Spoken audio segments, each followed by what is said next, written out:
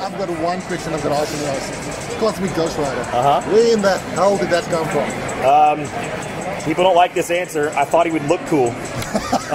It's just as simple sometimes as, you know, Ghost Rider is a character much like Venom that for the longest time was just a fucking cool drawing, right? And it took people coming in and adding to mythology and stuff like that. Ghost Rider is a 90s metal album come to life. Basically. Right. Well, Ghost Rider is a sweet airbrush on the side of a van, right? Yes. And so it's a pretty easy path from being like, well, what about that but in space? And then that's it. And then when I always like as a kid this idea of like a new character, you didn't know who they were, and it was a big like, oh, who's under the mask thing.